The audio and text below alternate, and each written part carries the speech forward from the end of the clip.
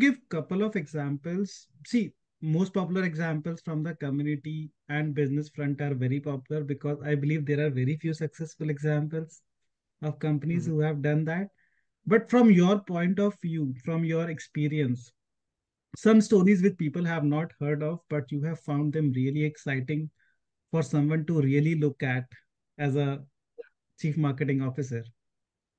Yeah, so one of them I actually detail in the book is a personal story that me and my team went on over a multi-year journey.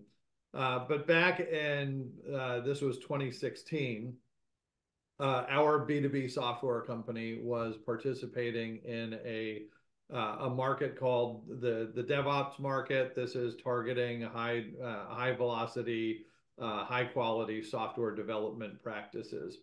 And at the time, the DevOps market was just starting to take hold throughout the world, but still very early in its maturity and evolution. And our company had solutions that they were selling into one small part of that market. As part of one of our go-to-market initiatives, we decided to put on a conference and build a community around DevOps on a global basis.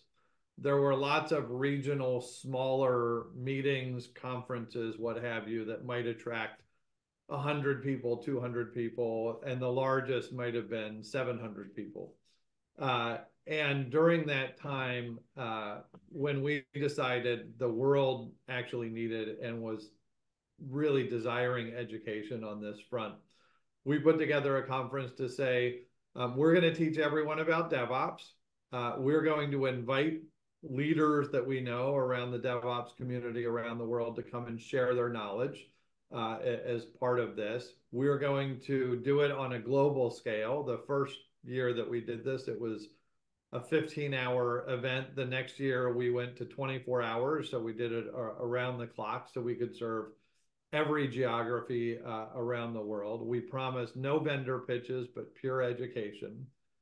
And from the idea that we had, that we brought 5 friends in to work with us on, beginning September 1st to the first day that we executed and hosted that conference, we had 13,000 people participate in that first event.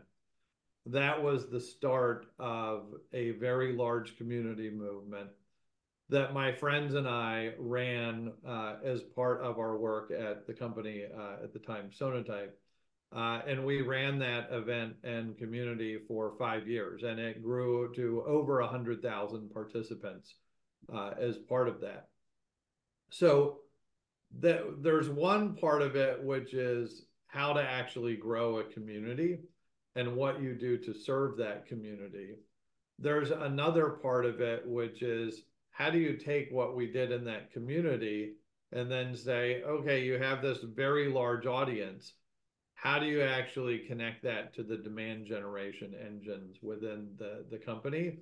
And in the book, I talk about several playbooks that we ran and I've run at other companies or I've seen in the market that connect community with demand gen in ways that are respectful to the community and helpful to the community and grow that community. But we started off by being very helpful to the large market that we were participating in that went beyond, much further beyond the core product that we were selling and really focused on this community at large, but that benefited us tremendously, generating millions of dollars in sales every year.